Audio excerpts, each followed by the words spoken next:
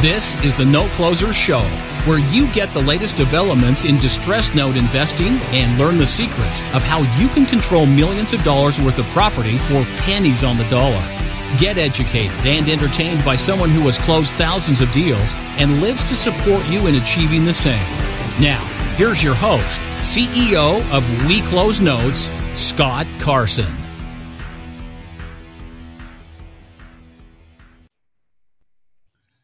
Good morning, good afternoon, good evening, everybody. Welcome to this episode of the Note Closer Show. As always, Scott Carson, excited to be here with you today. And I'm really excited at our special guest who has done some amazing things for entrepreneurs out there. And I think you guys are going to get a lot from this episode. The man I'm talking about has been a buddy of mine for a while. We both met at Podfest, I think originally a few years back, and networked in different groups and hadn't really connected that much. And then we reached out after the most recent Podfest and got a chance to kind of connect and talk a little bit and realize, hey, I need to have him on the show for you guys out there. So many of you guys know that we do a lot with marketing. It's I think one of the things that separates us. And I think one of the most powerful things that you will develop as an entrepreneur, whether you're brand new or seasoned, is your branding, is your personal brand and what you're focused on. And so our special guest today is he's known across the country is Coach Chris. He's the host of the Personal Branding Playbook and creator of the Milestone System. He's been podcasting and developing brands for 6+ years and is speaking around the world and growing businesses to the next level. And I know that many of you guys that are listening to this, many guys and gals, are going through transitions. Either A, you're still working full-time and trying to do something on a part-time basis, or your side hustle is you're trying to get that to be your main hustle. And Chris is an expert at really helping people identify their brand and allowing people to kind of identify that so it becomes something more than just, hey, Joe Schmo out there pitching notes or trying to raise capital. So he's worked with so many business owners and companies out there about growing their brands. So Coach Chris, man, we are honored to have you on the Note Closer Show today, buddy. Man, thank you so much for having me. I appreciate that intro. That was fancy. I like that. You like that? You know, I like to make sure that my audience knows what we're going to be discussing. There's nothing worse than an episode that drags on for 10 to 15 minutes and you can't figure out what the heck are they going to talk about. Right, Chris? Yeah, man, I definitely agree. And that right there is a small intro to branding. That right there, just that small piece. So I'm excited to be here, man. I love these kind of shows. And it was fun meeting so many podcasters that I've known online, in person back in March, right before COVID shut everything down. I feel like we got lucky. You know, I'm a big believer in that we did get lucky. You know, I had some people that I was there and they were like caught a cold from there, like, oh, I caught the COVID. I'm like, you don't have the COVID. Come on now. You know, you're young, you get strong. But that's the thing is, if you want to hone a craft, no matter what it is, whether it's real estate, podcasting, selling tiddlywinks, or doing fix and flips, whatever it might be, you got to start building a brand. I mean, you look at Nike, you look at McDonald's, you look at Starbucks. You know, all you got to do is show a logo and it kind of identifies with it. And we've done really well with our brand at NCS here, and then We Close Notes, that people recognize. I literally have banks that say me and asset managers that tell me, oh, yeah, I look for the green email when I'm looking for your emails. I'm like, branding at its best there for you. Oh, man, that is beautiful with the green. Oh, people ask me why I chose the burgundy with the kind of the dirty old gold for my brand. And that's because it stands out, you know, like when you see that, it's a different approach. It's not the same blend, like maybe the blue or something like that. I wanted something that really pops at you. Exactly. So before we dive into that, why don't you share a little bit of your background, how you got into what you're doing now for the last 6 years, and a little bit of your background so our audience can understand where you're kind of coming from and add value to it. First of all, I want to be clear. My name, Coach Chris, actually comes from me being a basketball coach. So before I got into podcasting or business, anything, I was Coach Chris on the court. At one point in time, I was a trainer. I was a player. I was a writer. I did everything. My whole life was basketball. And that's what led to me being a podcast host. Like, my first time being on a podcast, I will never forget it. I was just on NBA Twitter having a conversation back and forth. And the guy's like, hey, I love your conversation here. Do you want to come on my show? I'm like, sure. So he calls me, and I didn't know we were live. We were live. So I had to run into my closet, and I'm like in my closet, and he's asking me questions. We're having a conversation back and forth. And it was just exhilarating for me. And when I went on Twitter, people were like, "Oh my God, I loved it." And I'm like, "Wait, when does this come out?" And he's like, "Oh, we were live." So that was my introduction to podcasting. I actually dove deeper into podcasting after I went through some tough times in my life. You know, I got evicted from my apartment. I lost all 3 of my jobs in 1 week. Oh. And I got my car repoed in the same week. So it was just a crazy, crazy time that led to me writing my first book and really digging deeper on hosting my shows. So I spent some time as an editor as well. Then I started my own network. That was super fun, but way too fast. We had 12 shows, 30 plus sponsors. It was an amazing experience. So I made thousands of dollars with the sponsorship side. Now I just do business. I just help other people with their shows, and it's fun for me, man. I love this. That's great stuff. We're gonna have to come back to that quintuple of shit happening all in the same week. 3 job losses, getting evicted, and then car repo, because we know there's a lot of people that are going through tough times right now, especially with what's going on in the country. So we'll get to that in a second. But let's talk about some of the biggest mistakes. Let's start with the positive side of things. What are the one thing that just drives you ape shit when you're dealing with businesses that you see business owners and entrepreneurs making over and over again with their branding or building a brand? Chris, what's the biggest thing that you see that you're like, oh, this is so easily to fix if you would just take a few minutes to do it? I think my biggest pet peeve is when people go and make like social media accounts for their brand. And it's like, you don't have a website, you don't have a message, you have not completed a customer avatar breakdown, yet you have all these social profiles up. Or actually this is my biggest, I changed my mind. We got them off and rolling, everybody. When people spend money on logos and they have not built their company yet, the logo, I promise you, it's important, but what's more important is actually the colors of the logo. Mm-hmm. I didn't have my first logo until this year, and I've been in business for 6 years. So the logo isn't going to be a make or break. If you can solve somebody's problem, they're going to pay you whether they like your logo or not. The logo is just the visual branding. And I think people focus too much on visual branding instead of the branding that actually matters. Mm-hmm. You know, I often compare it to people making a to-do list and then checking off the little things where the actual difficult things for the big rocks aspect of things. So you mentioned a couple of things. I want to come back to that right now. Is you said people are doing these things without knowing their client avatar, their customer avatar. Let's talk a little bit about that and some of the things that people can do to identify who their real ideal client is and where they're hanging out with. Because we all know that's important. Having a social media account's great, but if they're not hanging out there, it's a waste of time, right? And that's the first step is when you fill out that customer avatar. It used to be for like demographic and age and all that stuff, but I think because everything is such an online world now, the first step should be you breaking down and understanding where your ideal customer is online. It doesn't matter how great your Facebook profile looks if you're trying to market to teenagers, because they don't use Facebook. They're on TikTok and Snapchat and Instagram and maybe Twitter, but they're not on Facebook a lot. I know a lot of people that put too much energy into that, so when you're trying to set up that customer avatar, you need to focus on those key elements. After you find out what platform they're on, my next step is, what is the biggest problem that they're facing that I can solve? What is the biggest problem? Because if you choose a small problem, then that's not going to be a pressing issue that they want to pay to be solved. Whereas if you choose a big problem that a lot of people have, you can make a lot more money and a lot more impact. So for me, I know it's the traditional customer avatar is the age, the location, the gender, and all that stuff. I like to go for the bigger picture. So what platform are they on? What problems do they have? And then you want to go into, this is the third one, the influencers. Who are they following online? What content are they consuming? Because then you can either target them using ads. You can start creating light content to really drag in their audience. Or if you have a podcast like us two geniuses, you can bring those influencers on your show. So those are my 3 ways that I start really setting up a brand to attract more customers. It's more new. It's really kind of getting away from the traditional style. Yeah, no, you hit. I think you hit the nail right in the head there, Chris.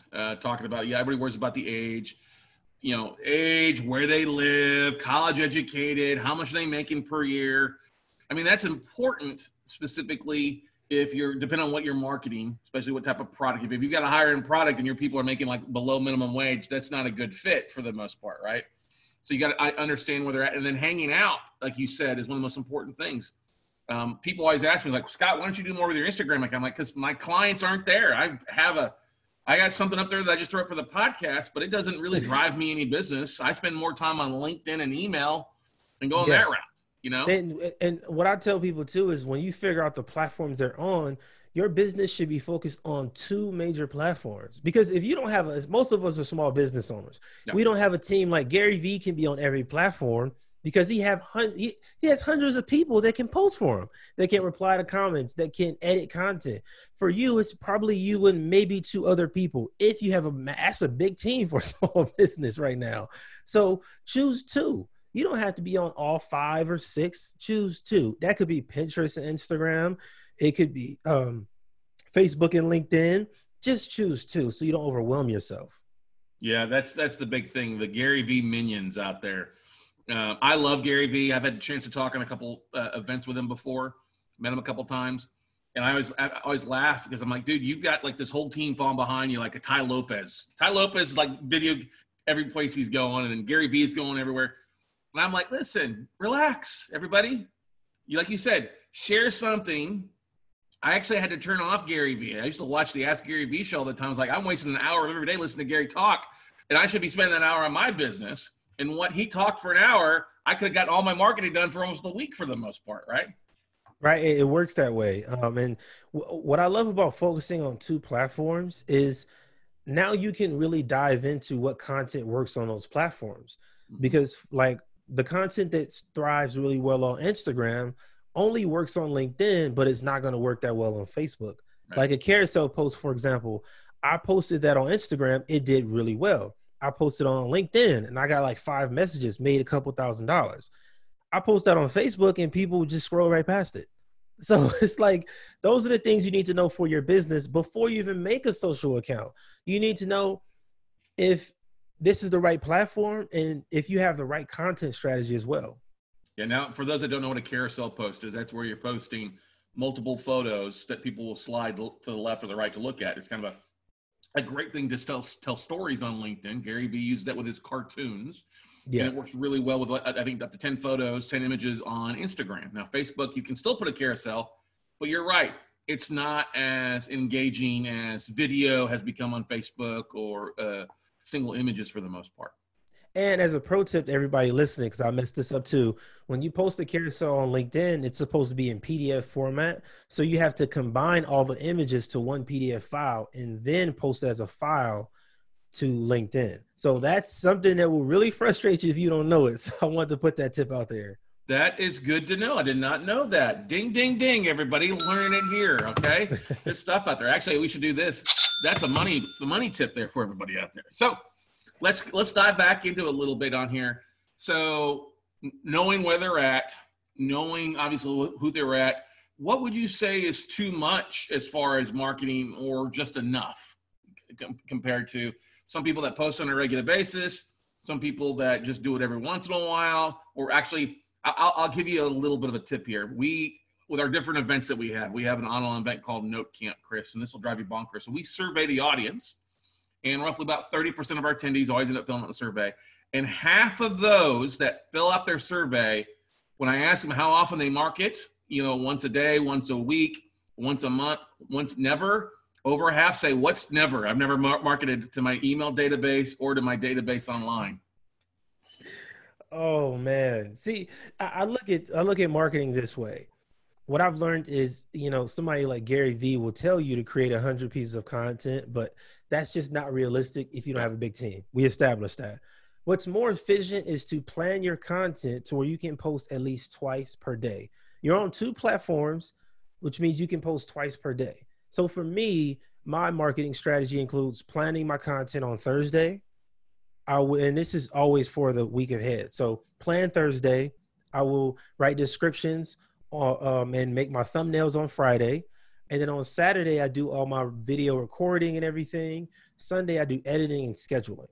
So what's beautiful about this is once you start this rhythm and you're only doing 2 pieces of content, so it doesn't take you 10 hours, an hour each of those days, that's 4 hours in a week. You can make some amazing content. And what will happen is you'll start to get a rhythm where you're 2 weeks ahead and then 3 weeks ahead. And now you can plan out a month of content because you have such a great system set up. So 2 pieces of content per day on your 2 main platforms is more than enough content. That's really does make a lot of sense there. Now that's a total of what, 14 pieces of individual things if you're doing 7 days there. It depending on where you're at. Like I don't usually post a lot in the weekend because most people aren't on LinkedIn on Saturday and Sunday for the most part. So that narrows it down a little bit for those out there. But people are always like, I'm not that interesting to talk about. And I'm like, listen, the good Lord has given you already things at least once a month to talk about. All right. And I always tell them kind of the 4-step formula. Like I'm a big believer in the jab, right hook thing. 3 pieces of content before you ask for something. So give to your audience. Would you agree to that, Coach Chris? Yeah, I 100% agree. Okay. So like with that, people like, look at the week, what's going on with the week. In every month, there's a holiday to talk about. That's 1 piece of content, right? Second thing I tell a lot of our real estate investors across the country are going to local real estate club meetings where they were pre-COVID, or they're doing virtual stuff on here. So I'm always like, that's a second piece of content. You could talk about the meeting, either what you're going to go learn or your opinion of the meeting afterwards. All right. And then third could be something that you're doing for fun, or a past deal, or a past story, or a piece of property you're evaluating, or something you're learning. And then the fourth thing could just be something fun, what your family did, something goofy, right? Yeah, and I have the same kind of rhythm set up where I do viral content. When something is popular in my industry, I like to talk about it. Like when Joe Rogan got his deal with Spotify, that's viral content. And then I do storytelling. I like to teach once a week, and then I like to do 2 videos, and that right there is more than enough. And the thing with content is it's not even about having amazing content in the beginning, because until you start posting it, you don't know what's good. You don't know what's going to do good, but you have to get going and just be consistent with it. Because if you post 2 times a day for at least 2 weeks straight, that's 10 days of posting content in a month. You'll start to see a total different response when you post things and you get messages to people sign up to your mailing list, getting on calls with you. Like I don't wait till people get on my mailing list to nurture them. I nurture them while they're on my timeline or I'm on their feed. So when we do get on the phone, we can go straight to converting. I don't want to waste time telling you my story. You saw it in a video last week. Right. So that's why that strategy works. And that's a beautiful thing, because if you're marketing on a regular basis, people are already going to know about you. Like I had a conversation with a guy who saw something on LinkedIn. He called me and said, "Oh, I see you're very passionate about dogs or animals." I'm like, okay. I'm like, you could get that. I guess you could figure I was talking about that. But that was just a little thing somebody pulled out of the wazoo, out of left field that I had. And I was like, oh, this guy's really listening to what we're doing. So it makes the conversion a whole lot easier, like you say, in a variety of fashions. With what we're doing, it's a conversion with if people are investors are looking to invest or they're looking for deal flow. They see that you're doing, you've already built rapport, or they wouldn't be picking up the phone or message you because they already have seen what you're doing, correct? Yeah, exactly. And if I were a real estate agent, or if I wanted to buy and sell houses, if I want to flip houses, I would definitely be focused on building my brand within the community. Like I would be creating content around my community.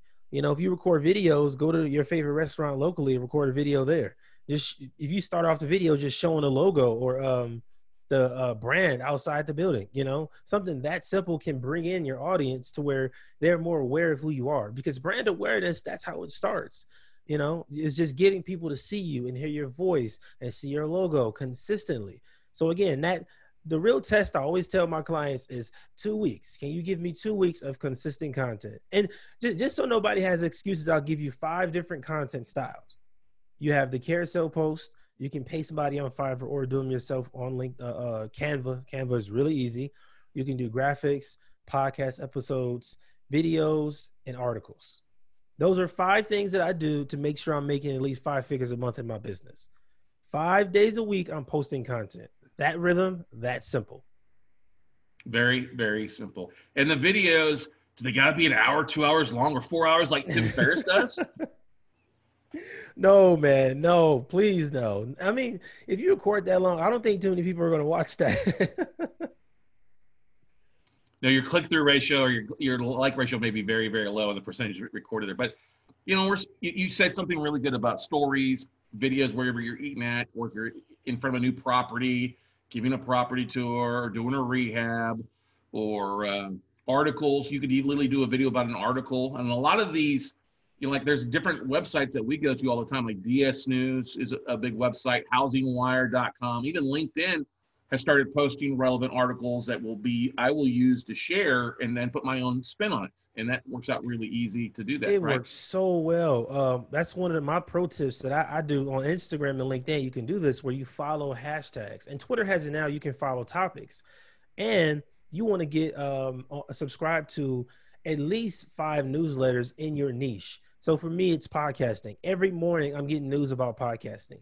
Some days you'll be like, man, why am I receiving this email? But other days you'll be thankful for it, because when something big happens in your market, you're immediately aware of it. So if something happens in a housing market, you want to know when it happens. You don't want to wait till normal people know. Like, you're supposed to be the expert here, right? So you have to be kind of what we call up on game. So those newsletters are going to really help you out.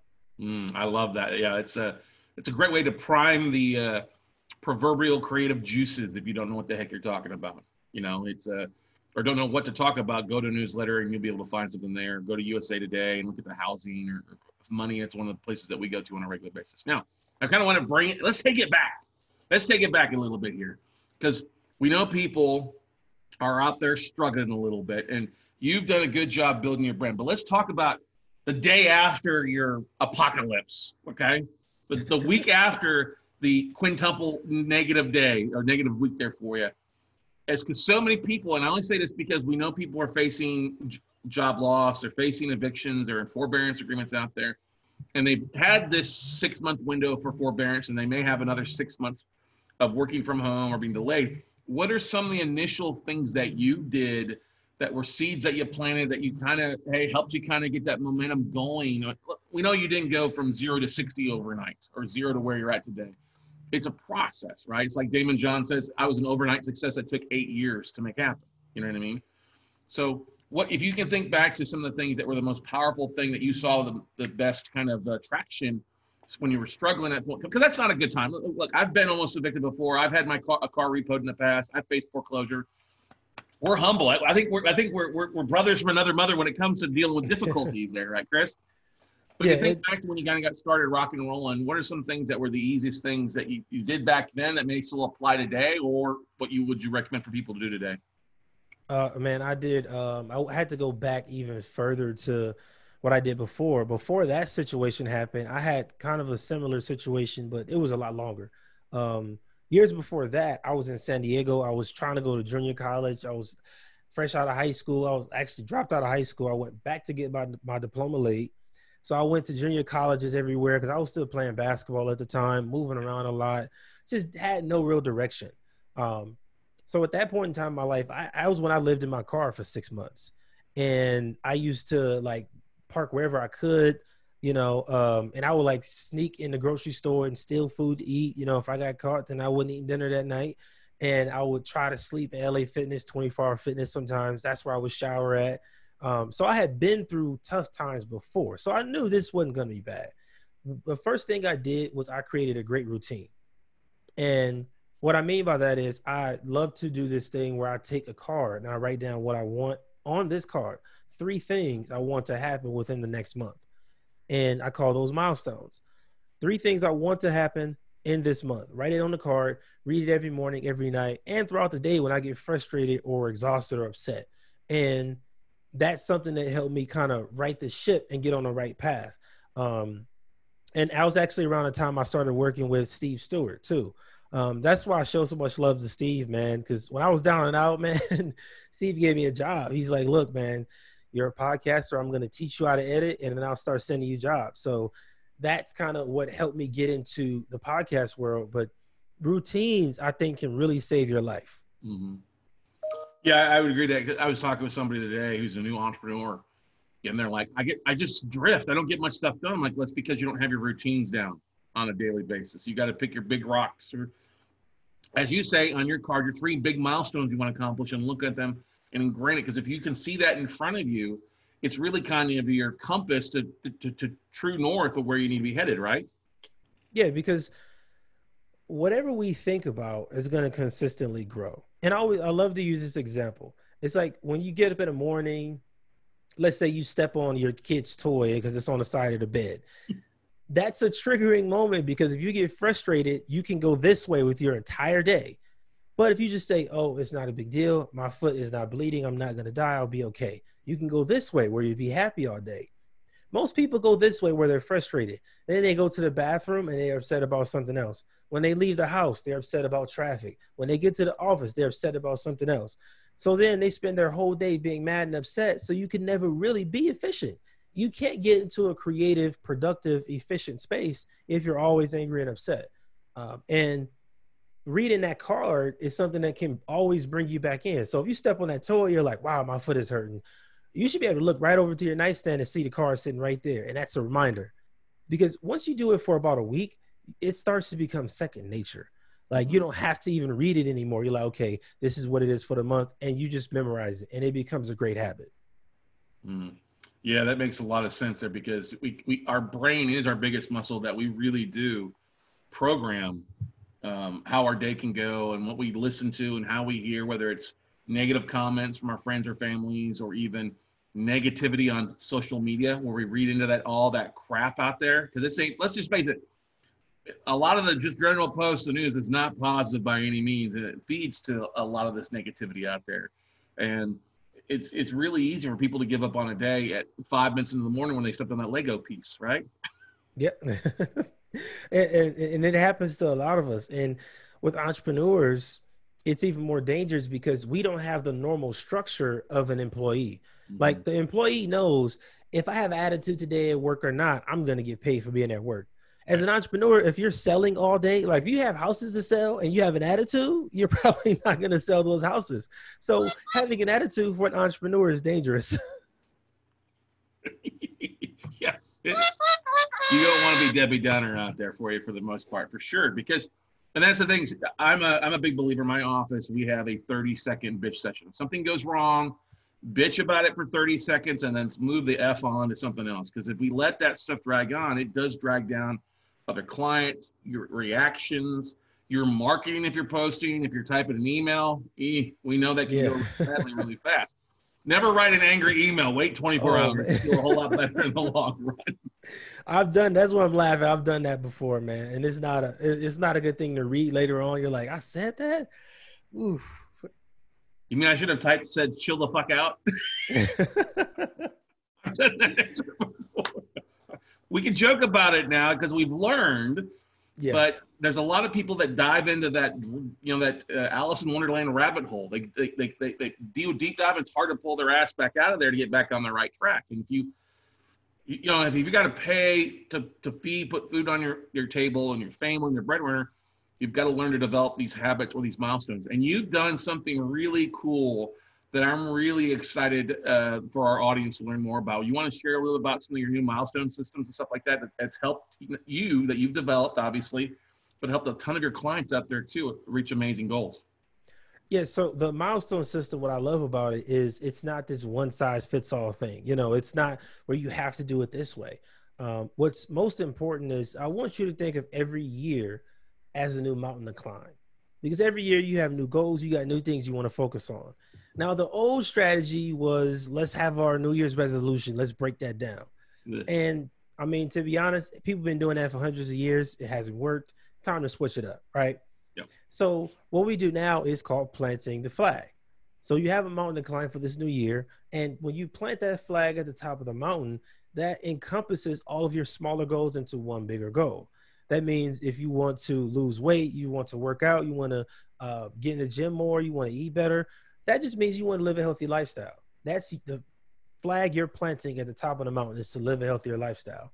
If you want to make $1 million, that's going to encompass build your mailing list, write your book, convert more leads, right? All those smaller goals are actually the milestones.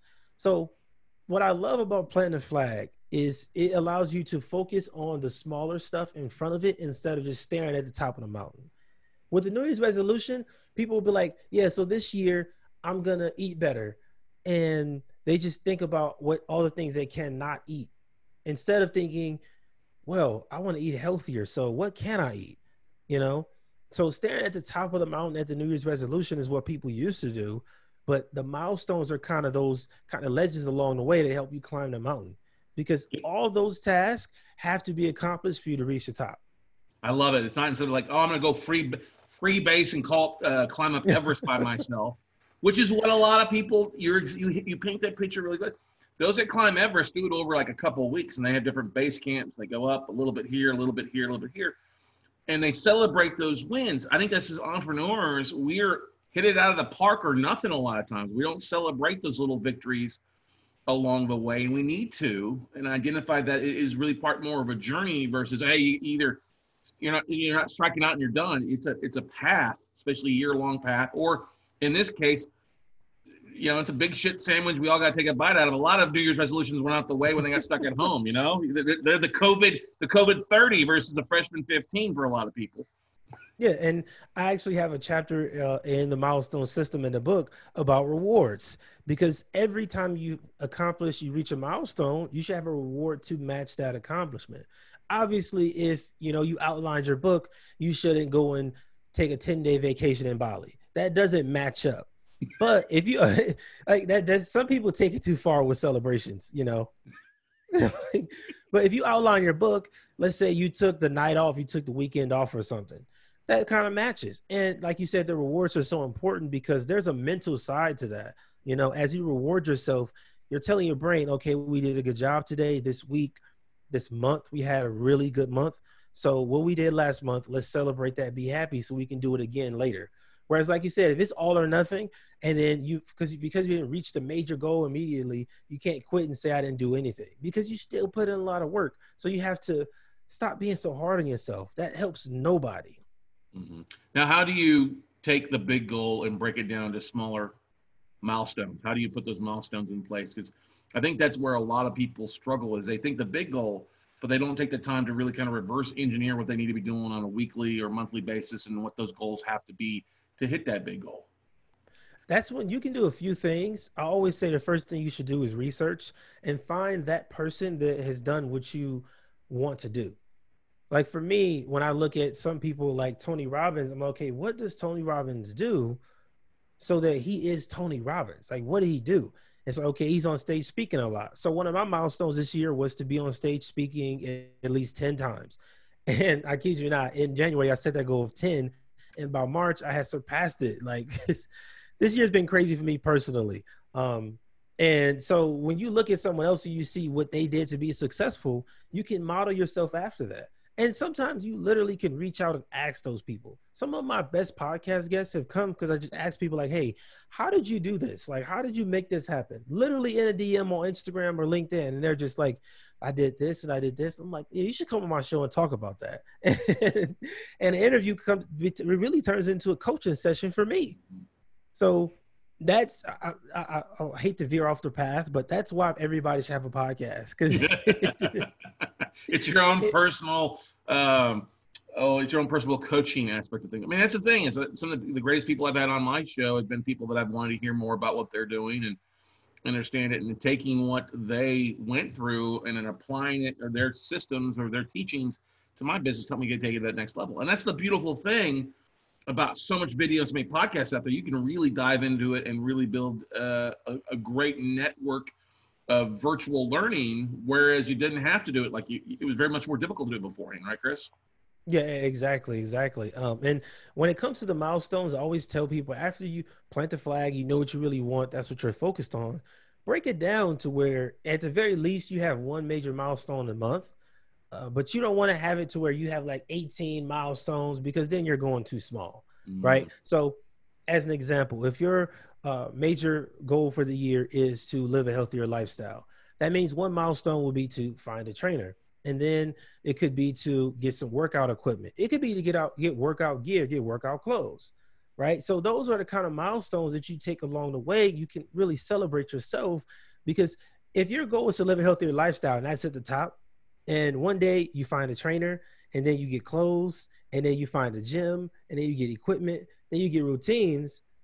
Now you're moving all the way up the ladder. You feel amazing when you make that kind of progress. But I think the most important part of this is actually documenting that progress. Like, you have to actually write it down. Just thinking it is not enough. That's not good enough. No, that's the power in goal setting and your milestones is you're 50% more likely to accomplish it because you did write it down, right? Yeah, exactly. And with the milestones, it's a whole system where you break it down. That's why I created the milestone planner, because you can break it down to where every day you're giving energy to creating that life that you want. Like literally every day for the past 6 years now, I've only focused on creating a life that I want every single day. Like I can't go to sleep without writing in that planner. It's been nights I was like pass out drunk and I get up like, hold on, wait, I didn't write in my planner yet. And I go straight to it. I kid you not. I only missed one day when I was hospitalized. That was it. Other than that, I can't miss a day. It's just, it's a habit. Hopefully it's not from your drinking habits that you're hospitalized. That we got a serious problem to talk about, Chris. You know, we might know the answer why you're homeless and living in your car for 6 months. You're dealing with that. And I would really love to see how you read it the next day after you woke up from writing it after you passed out. I wrote what? I'm telling, it's one of the best habits you can have because it really teaches you how to reward yourself, but also be disciplined. Like you couldn't host a show this great if you were not disciplined. The average podcaster, you know, honestly, they're not successful because of discipline, not skill or strategy, because all that stuff you can learn. But discipline, that's something you have to have and develop on your own.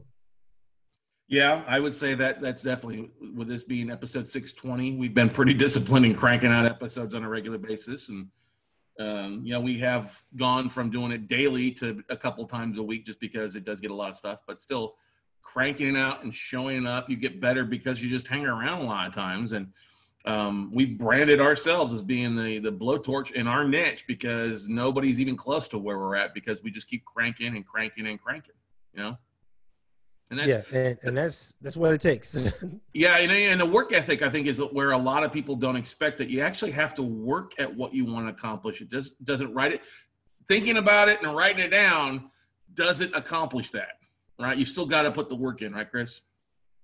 And even when it comes to putting the work in, one thing I'm learning this year, like I'm learning just today before this interview, like when it comes to working, you got to find what you love. I know some people say you shouldn't do what you love and all that stuff, but when you can live in that space of doing what you love and get paid for it, that is the ultimate personal branding for me. Because I remember the days when I used to look at Podfest, podcast movement, posting about their events and stuff. And I'm like, wow, I want to speak there one day. And this year I've been at more podcast events than I can count. And it's just like when you find something you love to do, like this is how much I love podcasting. I got a job offer and I'm like, I would be excited to work there. And it's like, as an entrepreneur, after you get out of full time, you're like, I don't want to work for anybody else. But if it's something you love, you'll be willing to compromise that. So I think going back to that childlike passion, that excited energy that we have in us, when you can really connect with that again, it can change your life forever. Amen to that, brother. I totally agree to that. Now, you've talked about your milestone system a little bit here with some of the questions. Let's dive into that and share with our audience really what that is and what it all encompasses for those, because I know a lot of people out there are looking for some sort of guidance. They're looking for help on their day in day. God knows that 2020 has been a bit, like we said, a shit show. And a lot of things have to be rescheduled and pivoted and figure things out. And people are lost out there. I mean, I talk to a lot of people. They're like, I don't know where to really begin or where to go. And that's why when you reached out to me a couple of weeks, I was like, this is perfect because I'm hearing from my audience. This is something that a lot of people need. So share what the milestone system is and kind of what it all encompasses there, Chris. Yeah. So again, the milestone system is about creating a life you desire. And when you get the milestone planner, it shows you really how to use this system every day and focus on what you want and give that energy consistently. This means whatever the life is that you want to make, not what I want you to have or your mom or your friends, whatever life you want, you can design that using the milestone system. So another part of it that is a game changer is the monthly review and preview system. So in that planner, I've heard a lot of people tell me that this month was terrible for me or this year was bad. And I'm always like, you had a great year though. You made more money than you ever have. You were happier. But because they had a bad December, they blame the entire year. They say it was bad. It's not true. So what we do is we like to break it down and analyze it at a deeper level. So every day you're tracking all your tasks that you're doing to work towards that milestone for the month. End of the month, you review and say, okay, I actually made progress towards this milestone. I reached this one. Then that's when you can celebrate for your month, right? Then you do a preview. You set yourself up to be successful next month. And what this is doing is adding more structure to create a life that you want. Like you, at the beginning of the year, you break down, this is what I want. These are the steps I need to take to get there. It could be 5 milestones. It could be 10. And then every day you work towards milestone 1. Okay, I got that. Check it off the list. Then milestone 2, I got that. Check it off the list. And I don't try to put time on there. I tell people stay away from that, because that's usually a side effect of you comparing your journey to someone else's. Just, oh, they sold 20 houses this month. I only sold 2. And it's like, that person has been doing it for 10 years. So you being in your second year, you can't be mad they're selling 20 houses. Focus on you and what you have going on. And that's easier when you have that tracking system. So this helps you kind of take all the things that you desire and you want and structure it up. So every day you're dedicating at least 1 hour. At least one. If you can give it 1 hour, I can guarantee you in 90 days, you will have a completely different life. Now, how do people take advantage of this or get signed up for it, Chris? So what you can do is go to Twitter or Instagram, send me a message, @thecoachchris_. Send me a message. I like to get to know people, man. Send me a message. And if you're a podcaster, send me an episode. If you are just in real estate, you have your own business, let me know who you are, what you do. I'm a real personable person. I love talking to people. Just talk to me. That's it. And I will send you the book. I will send you all the information, all that stuff. Just reach out to me. I prefer to do that than the regular website stuff. It's just more personal like this. I'm not going to put you in some annoying funnel and email you every day. That's not me. Just message me. Honestly, you'll get more value from Twitter and Instagram and Facebook and LinkedIn and all that stuff from me anyways. So shoot me a message. That'll be way better. We'll make sure and put the links into that in the description below on the YouTube description or Facebook, along with posting it also on the podcast blog when it comes out for the episode here for you on the website there, guys and gals out there. But that's the beautiful thing. You when you were saying, hey, spend an hour, focus on 30 days, what popped in my head was my days as a banker. My days as a financial advisor, because every mortgage broker, mortgage banker, financial advisor, they usually run in 30 to 90 day segments to get to their year-end goal, and they have 30 monthly commitments of what to do. When one of the best sales trainers I've ever had, always focus on figure out what start off the day or end your day knowing what you've got accomplished the next day, so that when you walk in or you're sleeping at night, especially if you're laying down or drunk and passed out, you know what you're going to talk about. I'm just joking. Chris is not an alcoholic. We know that. Okay, everybody. We all like to have a little bit. What's your beverage of choice there, buddy, while we get sidetracked here? Honestly, man, I love red wine. Wine is my thing. Wine. Cabernet, Merlot, I love Cabernet. I love Cabernet, but if it's a big event, I got to have some champagne. That's my thing. There we go. You have a favorite cab? I don't. I'm always trying different ones. I do have some favorites, but I can't remember the name of them. When I talked about I'm drinking it, man. I love it. That's one of my ways of celebrating, and I think we all should have our own ways of celebrating. That's it for me. I know other people, they want to go out and party. I'm not a party person. Plus with COVID, I don't know how people are partying right now. I'm good. Well, what they're doing is they're structuring protests and they're treating it as a party. That's a whole other thing. Whole other thing. But we had Steph and I had a glass of Cabernet last night with Duckhorn Vineyard out of Napa, which is really good. Duckhorn Cabernet, really good out there. My favorite Cabernet is a Jordan Cabernet, like 1995. It's a little expensive, but oh my gosh, it will slap your mama with flavor. But I'm have to say, calling me the alcoholic. Yeah, exactly. No, I got enough wine here in the house. I'm good for the whole pandemic. But anyway, going back to what I was saying before I got sidetracked there, we looked at 30 days in increments, and then we had to track what we did on a daily basis. And I think that's one of the best things when you're new as an entrepreneur. Track your daily habits. You'll see what you're working well towards, what you're flipping. What you're drifting on. A great book to read, Outwitting the Devil, if you haven't read it, by Sharon Lecter and Napoleon Hill. But take advantage of what Chris is talking about here, ladies and gentlemen, that you're listening out here. Reach out to him. Get his milestone planner. It is phenomenal.